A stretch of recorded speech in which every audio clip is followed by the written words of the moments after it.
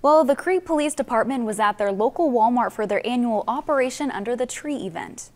They were out collecting toys, clothes, and money donations for families in need. In recent years, the event has expanded to include all first responders in Saline County. Operation Under the Tree will last until Sunday. So far, hundreds of dollars worth of toys and cash donations have been collected. It's really nice that we're able to help and let the kids know that we're all here to help, and it's just a really good feeling.